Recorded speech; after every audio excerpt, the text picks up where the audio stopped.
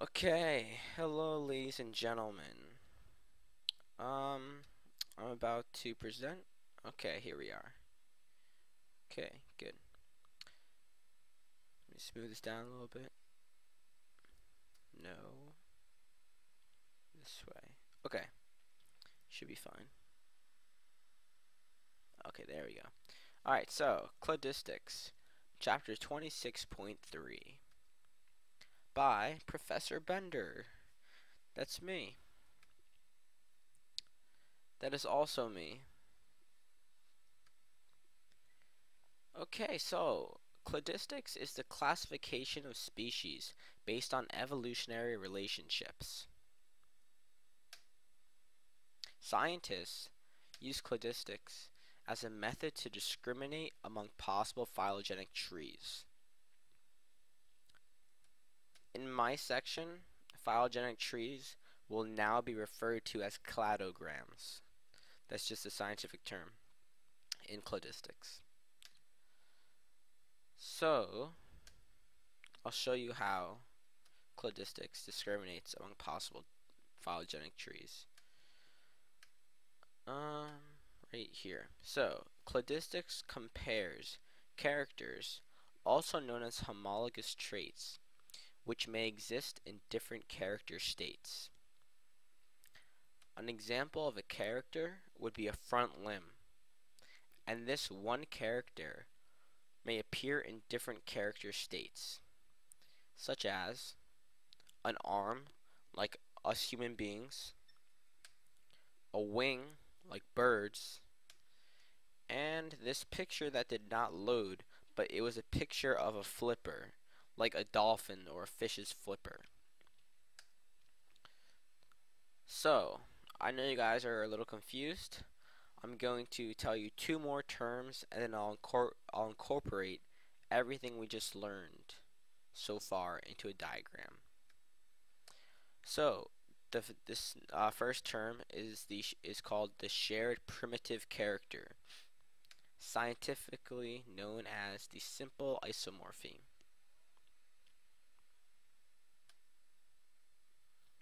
Uh, a, a shared primitive character is a character that is shared by a group of species and inherited from a distant ancestor older than their last common ancestor. The shared derived character, also known as a synapomorphy, is a character that is shared by two or more species, or taxa, and has originated in their most recent common ancestor. That's key. That is the most recent common ancestor. So here is a simple cladogram. If the character in the cladogram is front limbs, what are the character states? So as you can see, the character is given for front limbs. They all have front limbs, A, B, C, D, E, F, G. What would be the two character states, ladies and gentlemen? I'll give you a few seconds. If you guys said flippers and arms, you are correct. Our next question. A shared primitive character is having two eyes. What is a shared derived character, and which ancestor did it come from? So, if a shared primitive character is having two eyes, and shared primitive character is a character that is derived from their latest ancestor. So A has two eyes, which means all of these guys have two eyes, and that's your shared primitive character because A had it. But a shared derived character would be flippers for D and E because their oldest ancestor A did not have flippers, but their most recent common ancestor B does have flippers. The next term is called an in-group. Each cladogram has an in-group and an out-group. The in-group is a group of species in a cladogram that scientists want to study. And just a fact, all the species in the in-group always have the same shared derived character or characters. That's what makes them the in-group. The out-group is a species or group of species that lacks the derived character that the in-group has in the cladogram.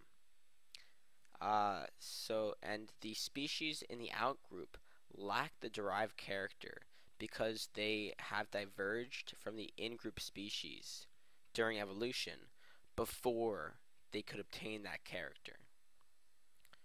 So, if you guys are confused, don't worry. I'm about to incorporate these two new terms in a nice diagram over here. So, here's another cladogram.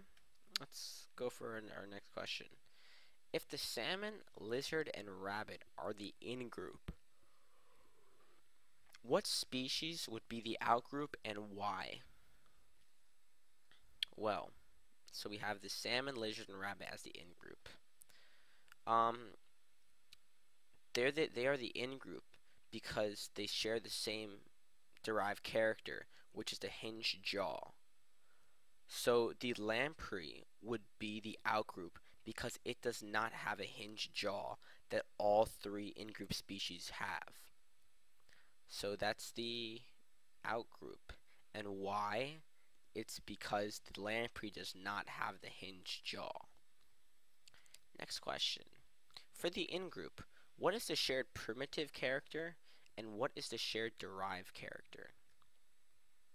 Well, as we just went over, the shared derived character is easy. That's what makes them the in-group.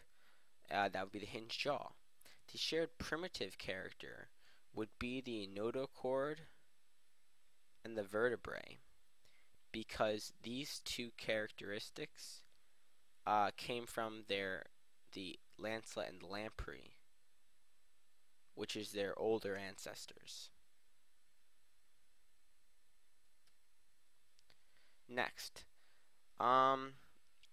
if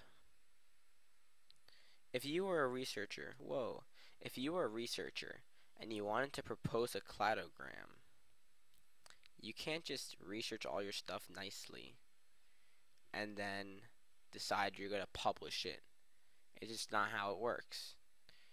So you have to follow these 6 simple steps to make sure you can propose your cladogram. First step, step 1. Choose the species in whose evolutionary relationships you're interested in.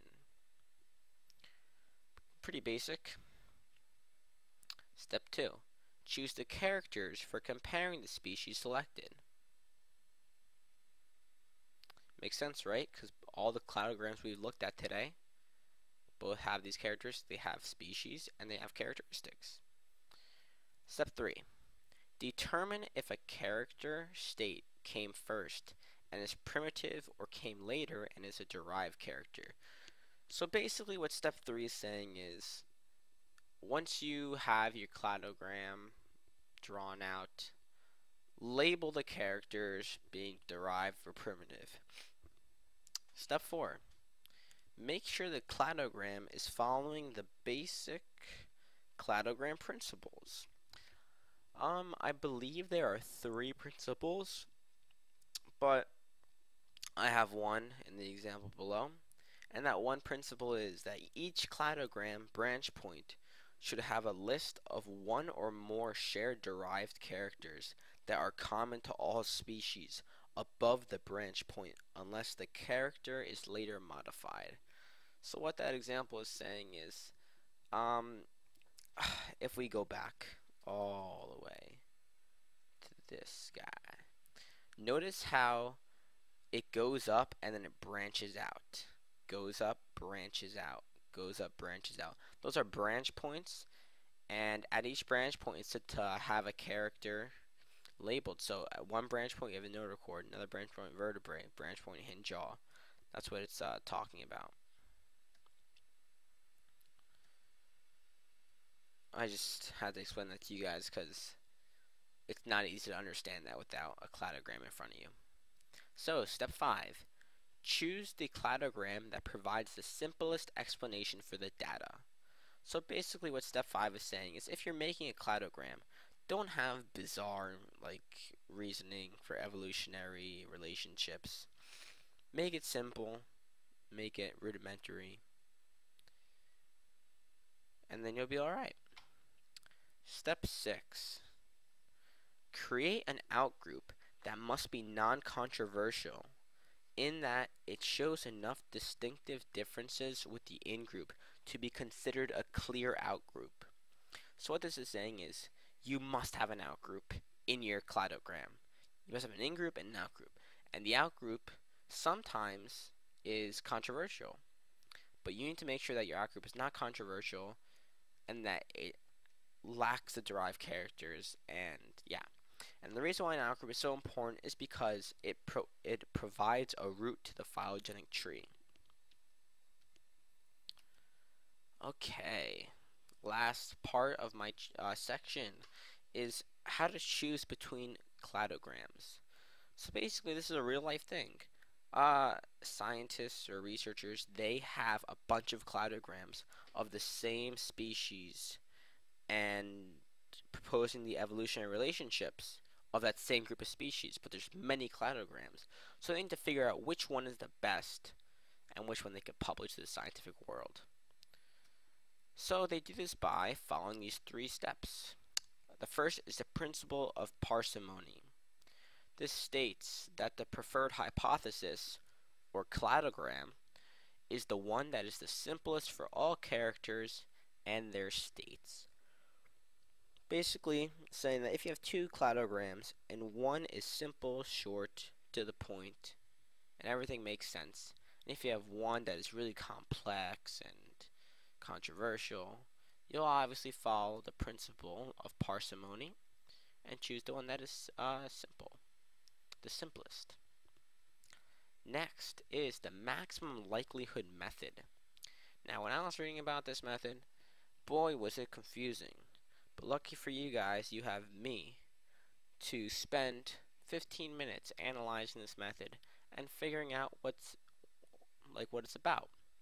So basically, what it says is the phylogenetic tree that gives the higher probability of producing the observed data is preferred to any trees that gives a lower probability.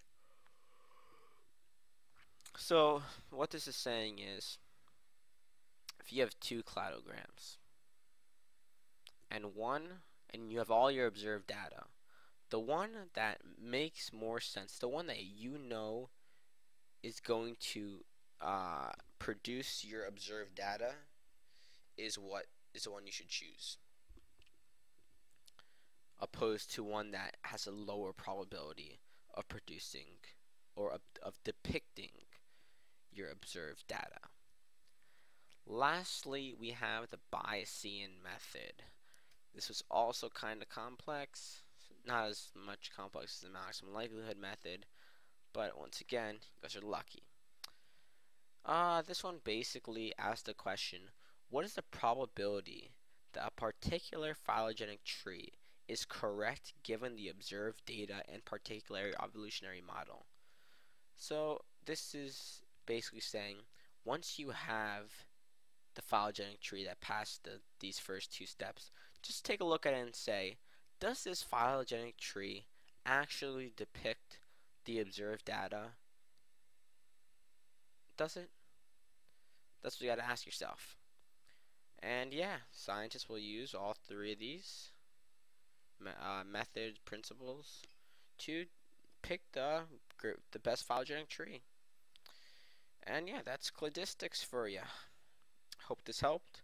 I'll be lecturing on the 27th during bio. You guys can email me with any questions. You guys can definitely ask questions tomorrow during the lecture.